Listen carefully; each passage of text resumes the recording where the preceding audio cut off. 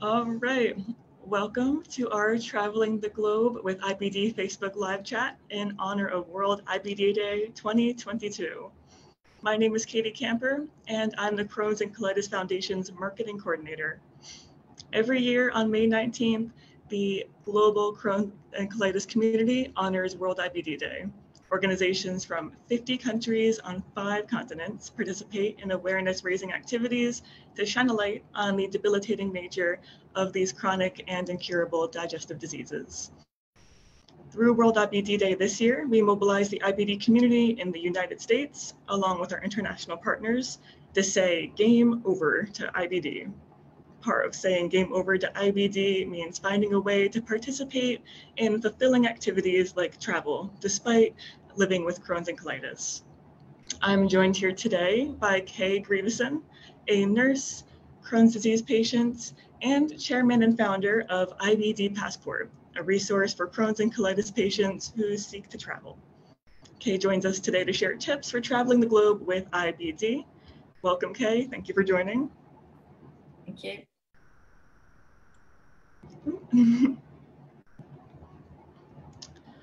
All right. So I'm gonna ask a few questions. You're gonna tell us some interesting things. But before we get into that, there are some housekeeping matters I wanna just, get out of the way. Today's chat is meant for educational purposes only, and the views shared during this chat are not meant to represent the official position of the foundation. Always consult with your provider before making changes with your IBD treatment regimen. And if you have any questions about travel and IBD that we do not get to today, you can contact our IBD Help Center by emailing info@crohnscolitisfoundation.org or by calling 1-888-MY-GUT-PAIN to get your question answered. I would also like to thank our sponsors, AbbVie, Amgen, Bristol Myers Squibb, Fires, and Takeda, who made today's chat possible by supporting our World IBD Day campaign. With that said, let's get into it. So, Kay, to start, can you share a little bit about your journey with Crohn's disease? To say, when were you first diagnosed and how did you know that something was wrong? Okay. Well, first of all, thank you very much for inviting me to be part of this. It's a kind of real honour to be part of this for World IBD Day. So I've had Crohn's disease from quite an early age, from the age of 13. So I started to get symptoms from the age of 10. And so when you're 10, you don't really know what is happening. You know that something is different with your body. But it was very much my parents who took the lead and took me to a gastroenterologist, where at that time I underwent a few investigations and then was diagnosed with Crohn's disease. And again, didn't really know what it meant. And it was more symptoms of diarrhea, abdominal pain, urgency to go to the toilet. At that time, I also had kind of like vulval symptoms. So I had a lot of swelling around the front. And again, as a young girl approaching teenage years, I didn't know what it was or the reason for it. And so that was kind of my early experiences, really, of being diagnosed with Crohn's disease. And it was quite a few years after that I kind of got lost in the system for various reasons of moving home and things like that. And so I didn't actually get a review appointment. I was never started on medication. And so it wasn't really until a couple of years later, when I was around 13, 14, that I had my official diagnosis and was started on medication. Oh, wow. Thank you for sharing that. And so, can you tell us some more about why you decided then to establish IBD Passport as then a resource for other Crohn's as well as colitis patients? Part of it was my passion for just my job as an IBD nurse practitioner. I had patients who would come to me asking advice about travel, particularly patients on biologics who maybe leading up to being on biologics were so sick that they couldn't travel and they didn't even think about traveling. But then when they're on biologics, suddenly they felt so much better and they wanted to do all the things that they'd wanted to do before. they wanted to travel and have gap years abroad and experience all those fun things.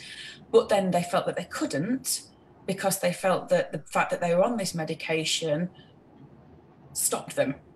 And so, you know, quite often in my job as a nurse practitioner, I had patients asking me these questions. And part of it was also my own experience.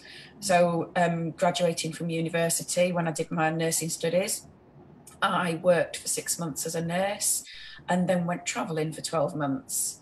And it was my experiences of traveling with Crohn's disease when it wasn't entirely under control, and just the hurdles of doing that I think probably gave me a passion for realizing that this is something that's needed. Yes, it absolutely is needed, and the people that use it really appreciate it. And so, you know, I was actually thinking earlier about that famous quote, "It's not the destination, it's the journey," that kind of like old saying. I feel like that sort of rings especially true for people with IBD, right?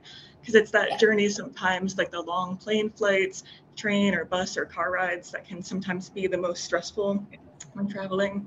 So I'd love to hear a little bit about maybe advice you can give to IBD patients who struggle with that journey. I suppose really a lot of it for any travel, whether it's, you know, whatever form of transport, the main thing is just to prepare.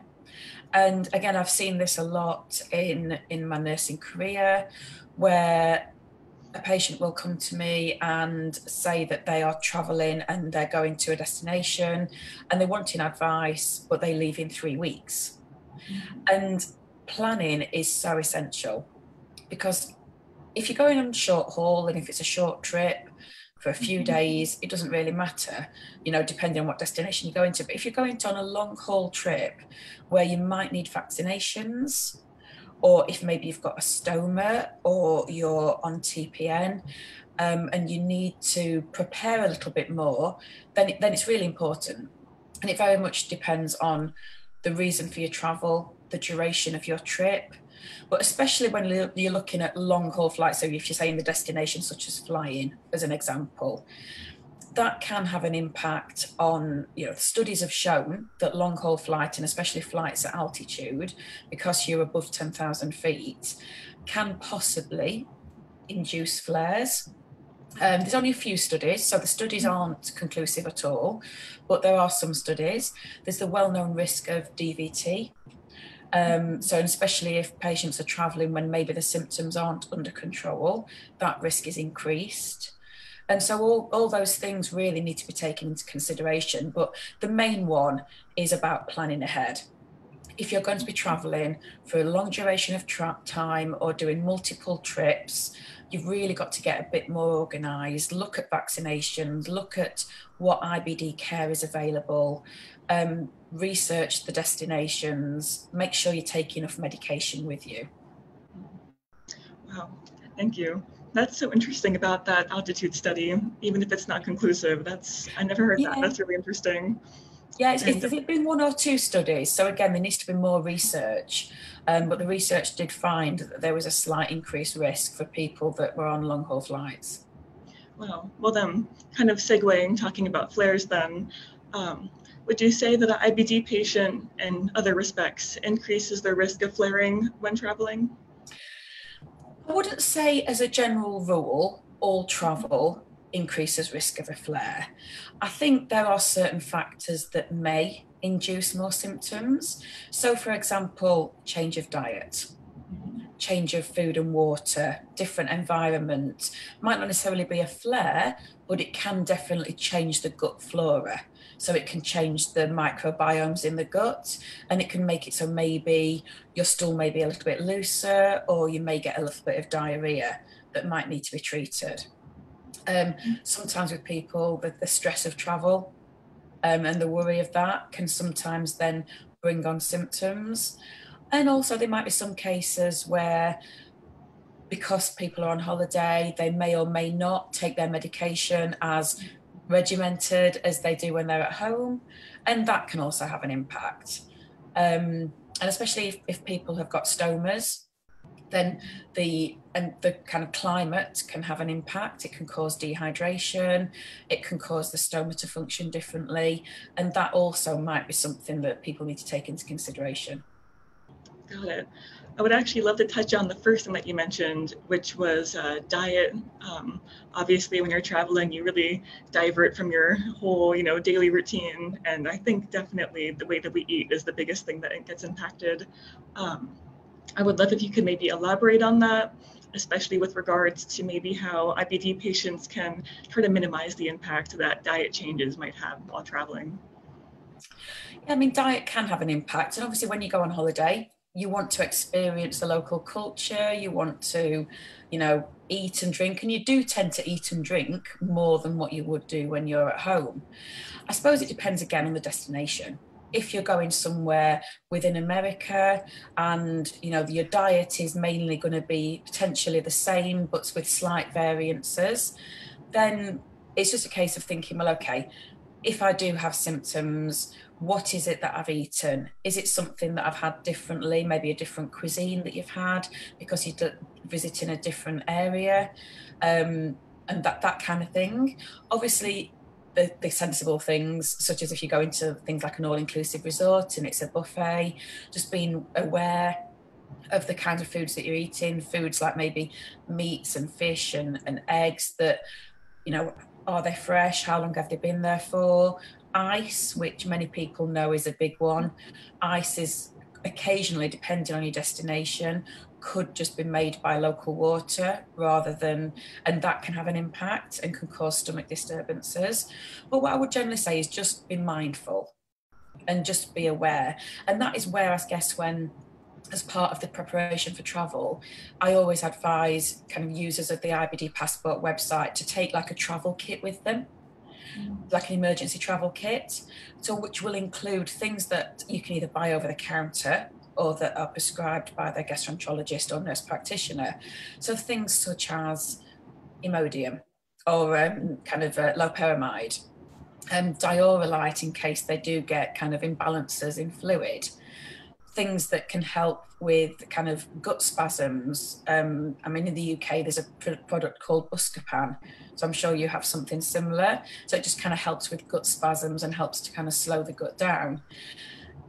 Always useful as well to maybe get a prescription of antibiotics for traveller's diarrhea from your IBD team with instructions of how to take them and when to seek help and how to differentiate between a flare. Things like that are kind of good. And it's a bit diverting from the question of diet, but it kind of segues onto it, really.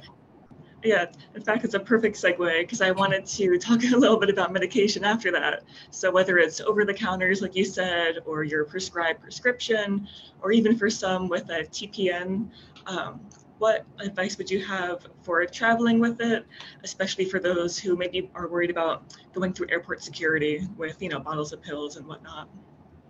Yeah, the most important thing is to always carry either a copy of your prescription, if you get one kind of administered, or a letter from your gastroenterologist or IBD nurse practitioner, which outlines your diagnosis, the medication you're taking.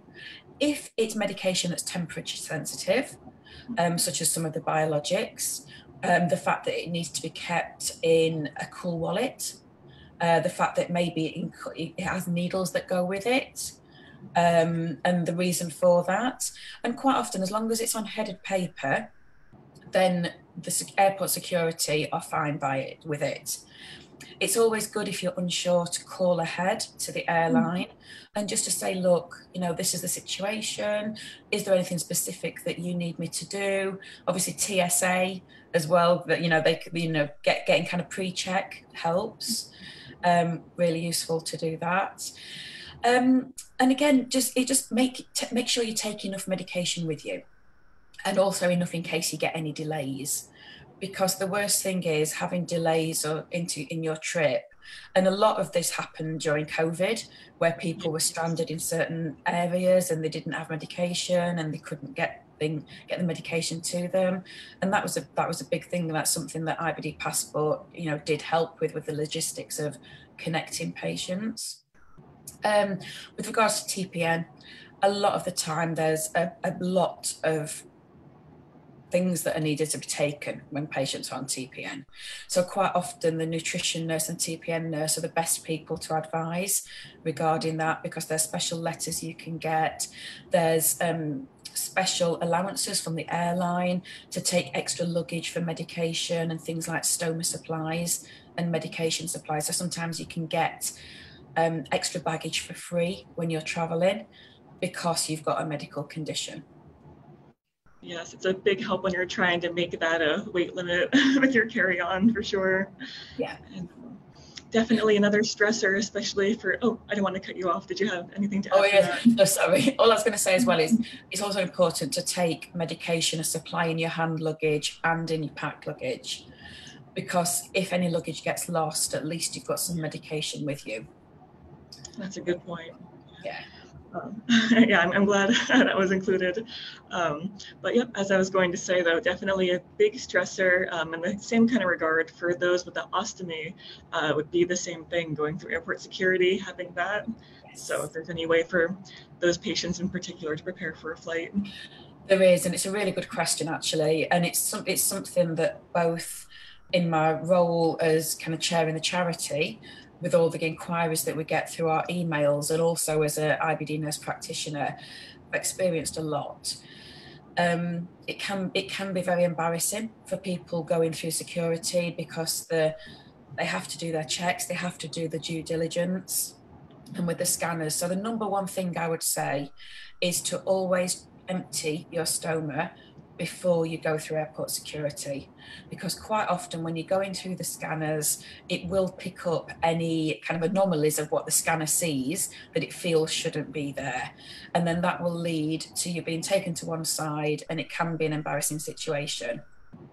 So I would say, number one, that definitely helps.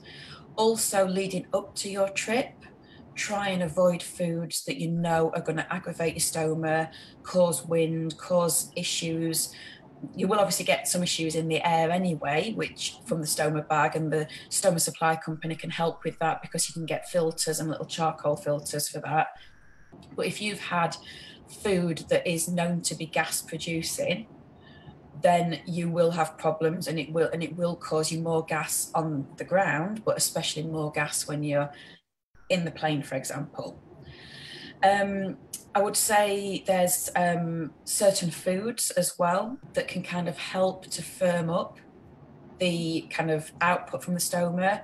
Things like jelly babies are good, that people can have, and it just helps to firm up the stoma output, and so maybe helps reduce that and the need for people to kind of have a bag change during a flight or during a long car or a train ride.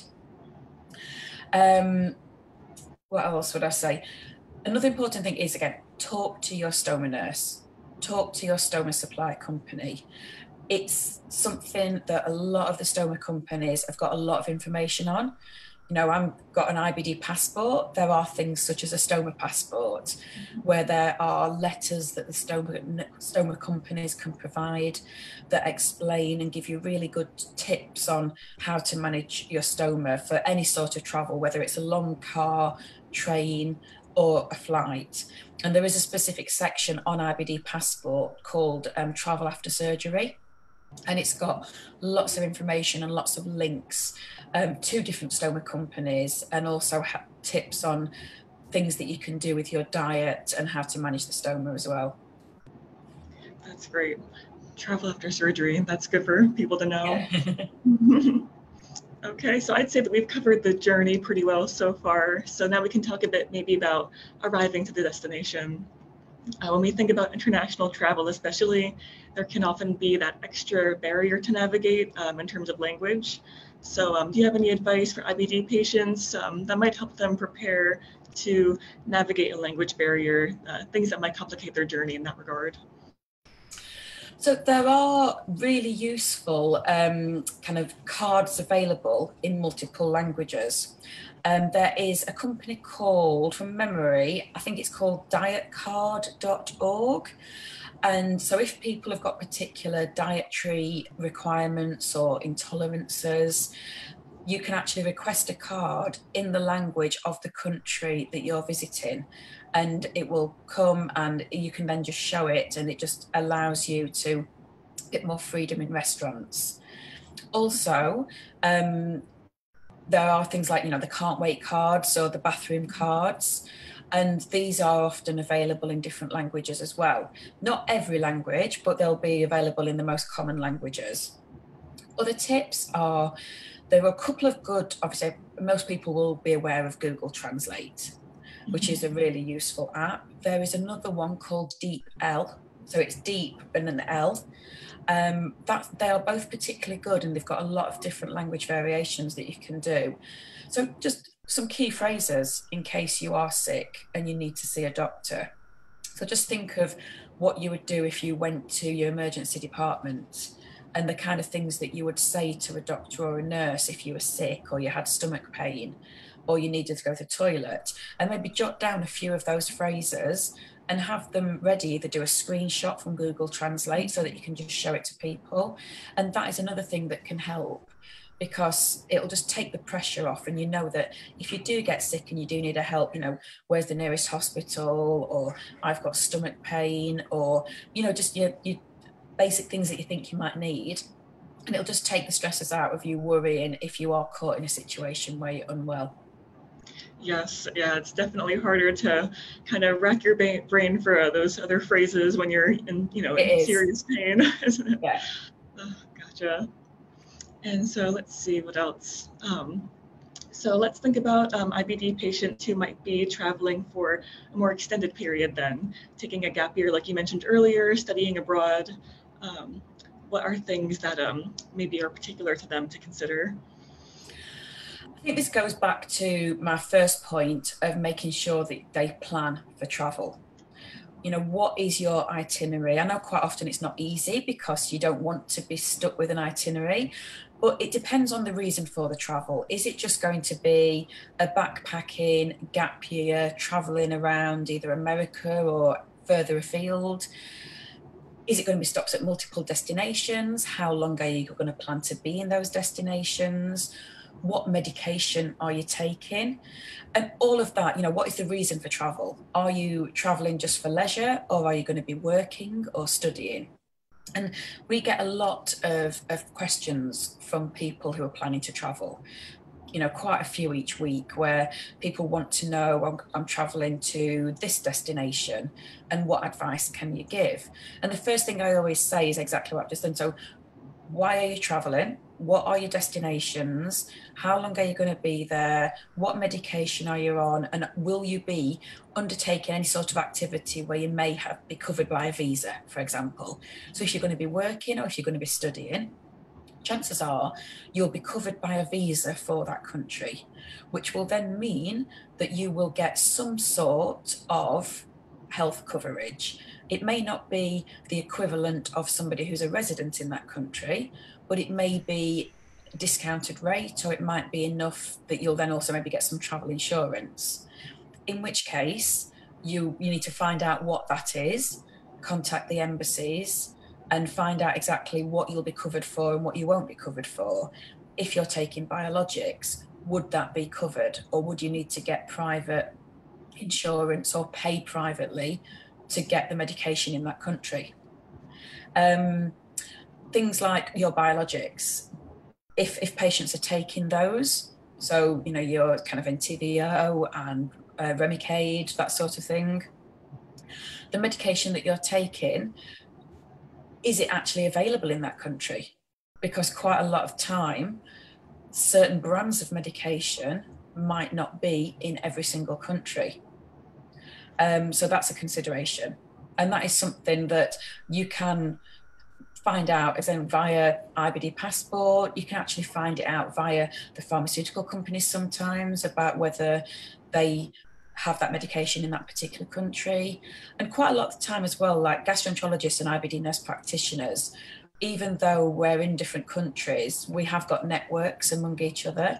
And so if patients ask their IBD team, they might know of a doctor that they've chatted to at a conference somewhere that they can then talk to. And it's almost a bit like the IBD Passport network that we've got, where it connects IBD clinics and IBD patients together. But yeah, that's kind of, I suppose, going back to that. So for people who are traveling, who maybe just are traveling for leisure, that I would say is the trickiest group for traveling if they're on medication that requires funding. So medication, that can sometimes be difficult to negotiate. If someone's traveling for leisure, doing a gap year abroad, it's not impossible, but it would need a lot more planning of agreeing where they're going to be at certain times. Some countries will allow medication to be transferred. Basically, the IBD team in their country will give them vials of medication or give them their medication, which can then be infused in another centre in another country. But not every country does that. So again, and sometimes they would have to pay private costs for that infusion. So there's a lot of things to navigate. It's not impossible and it is easy to do. And that's exactly what kind of the IBD Passport charity does, really. We help the logistics of people who are travelling and help to connect them to IBD centres. Oh, that's so great. There's so many logistics to figure out when traveling. It can be done. And what I want people to know is that it might sound like it's a difficult thing, but it isn't. You just need to speak to your IBD team, contact people like Crohn's and Colitis Foundation of America, who can then maybe kind of put you in touch with people like myself. And there is ways of kind of working things out and kind of planning things. All right, great. So another consideration that I want to touch on, any IBD patient is well aware that IBD isn't just a disease that affects the gut, it also affects joints and other parts of the body. But thinking about joint pain in particular, that can really impact a person traveling, especially someone that's really on the go, you know. So what advice would you give for IBD patients experiencing joint pain who are expecting to travel soon? I think the advice is very much similar to what it would be with kind of Crohn's disease and ulcerative colitis. The difference is that if patients are experiencing joint pain, it limits mobility. So in an ideal world, it is better to try and travel when the joint pain is under control, to make sure that you are under the care of a rheumatologist who can get you on the adequate medication. If that isn't possible, then when you're traveling, you can have things like a sunflower lanyard, which is really good for helping. It doesn't say that, it just says that you've got a hidden disability or an invisible illness that requires some more help when you're either at a public train station, and it is generally an internationally recognised symbol that you've got a lanyard which suggests that you need extra help. If you feel comfortable, you can actually divulge what it is and what kind of help that you need. But it will be things like when you're in a busy train station or an airport, you might be able to get help through security, or you might be able to get help getting from one terminal to another, rather than, you know, maybe help boarding the plane a little bit sooner than anybody else or leaving because of the mobility issues. If your mobility is that much of a problem that you do need some extra support. So there's little things like that that you can do, but also speak to your kind of family doctor, even your IBD team or rheumatologist regarding medications to try and help with the joint pain and to try and get it under control.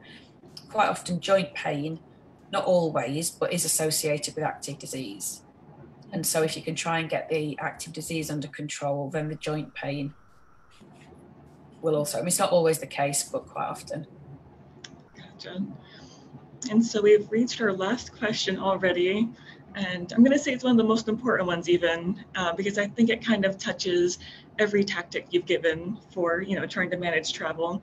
It's really, how can an IBD patient advocate for themselves to ensure their needs are met while they're traveling? It's really important that patients advocate for themselves in every aspect of IBD, not just in travel.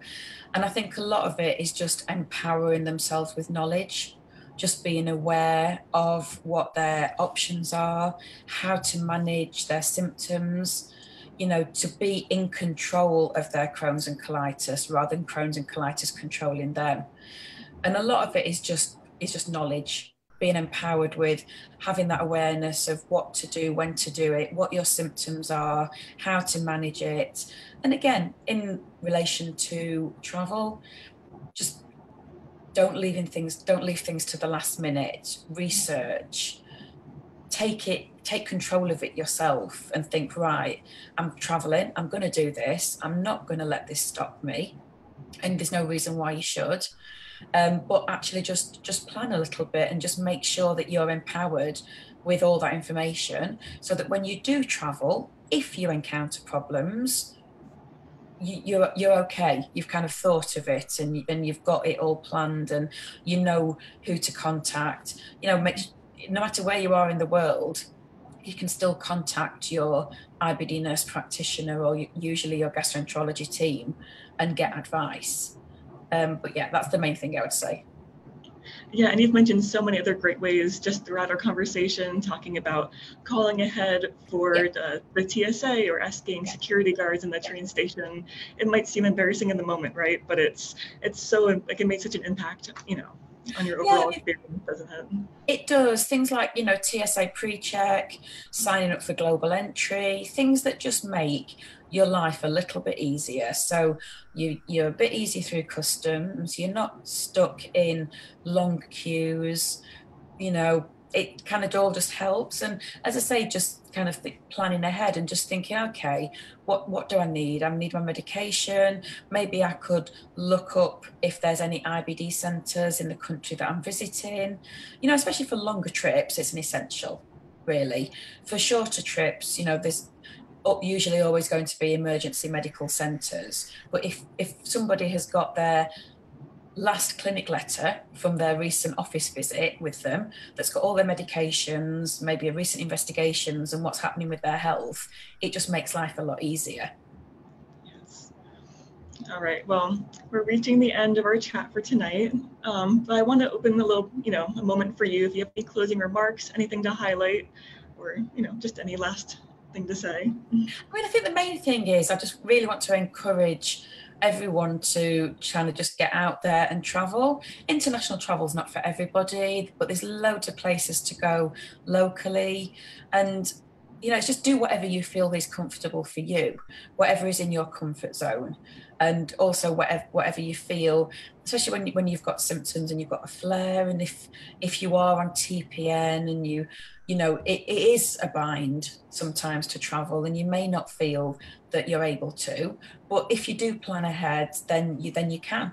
And it's just really to encourage people to say that, you know, I suppose with your campaign, it isn't game over, that really, you know, you should just embrace life and just try and do whatever it is that you feel is in your ability to do, really, in your comfort zone. Yes. All right, well, thank you, Kay, so much for taking your time today, for sharing your own IBD journey with us and sharing your expertise for those trying to travel. So thank you so much. Thank you so much for inviting me. All right, and for the audience, if you enjoyed today's session, we hope you will share the recording of this chat with other members of the IBD community. It'll be available on our Facebook page as well as our YouTube channel. And as a reminder, our IBD Help Center is available to answer any questions you may have after today's chat, anything we didn't get a chance to cover, or anything you want to hear more in depth. And you can contact the IBD Help Center once again by emailing info@crohnsandcolitisfoundation.org, or by calling the phone number 1-888-MY-GUT-PAIN. And thank you so much to everyone that joined us, and take care.